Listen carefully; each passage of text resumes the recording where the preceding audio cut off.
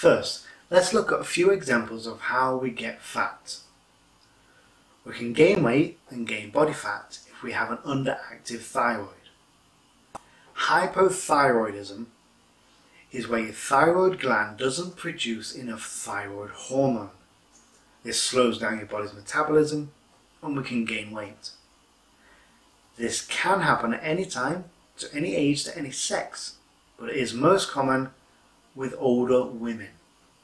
However, this only affects about 2% of the UK's population, so we can skip ahead for now. Aging. As we age, we tend to lose muscle mass. Muscle is a fantastic burner of calories, and if we start to lose muscle mass, we start to burn less calories. Now, if we burn less calories but we eat the same as we used to, then we're going to gain weight. And fluid retention. Now, we can gain weight if parts of our body start to swell up and retain fluid. Common examples of this is premenstrual and standing for long periods, no pun intended.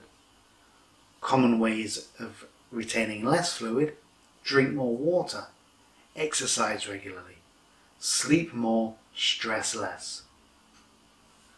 So as you can see, the common theme here is we can gain weight and gain body fat if we consume more than we burn through everyday function and movement. Say we've got a set of scales, your body. On one end, we've got the amount of energy or calories that we consume. On the other end, we've got the amount of energy or calories we burn. If that's the same, then we're going to maintain what we have now. If we burn more than we consume, we're going to lose weight. If we consume more than we burn, we're going to gain weight. And that is how we get fat. Excess calories is stored in the body as fat. Now, this fat is in specialized fat cells called adipose tissue. Now, this is created by enlarging the already present and always present in the body the fat cells, or by simply creating new cells. And that is how we get fat. And that again is all in one take. Thank you so much for watching. Please subscribe and enjoy. Take care.